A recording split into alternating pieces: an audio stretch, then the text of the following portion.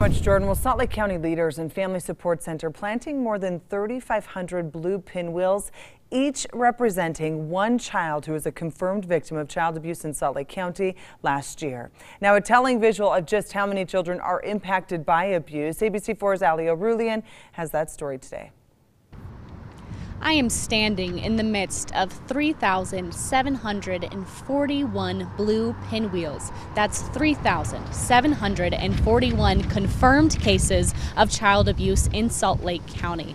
And that doesn't account for all of the cases that haven't been confirmed and the children that are still being abused.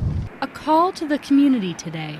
Listen, children will let you know if there is something wrong. Thousands of blue pinwheels spinning in the wind, a reminder of the victims of child abuse. So there's many kids that still haven't got the strong enough to report it, or their parent hasn't, or they think it's the norm. One of the people planting pinwheels in the ground, Heidi Lund, a survivor of child abuse. But I didn't really understand the grasp what kind of abuse I was really having until I got out of it.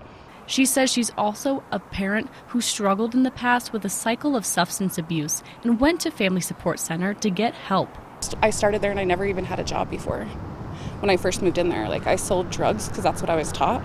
Now she's the director of their Life Start Village and teaches others what she learned to turn her life around. I want to get you to be okay being alone so you're not going to settle to be in those unhealthy relationships. Salt Lake County leaders saying neglect is the #1 cause of abuse. But there are resources for parents to get help that you shouldn't be ashamed of, and it's everyone's responsibility to look out for our children.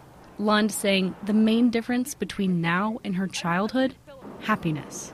I thought happiness only came every once in a while, or if everything was going good in the family, if nobody, that's what I thought happiness was at the time. And now to wake up and I'll struggle, but I'm still happy.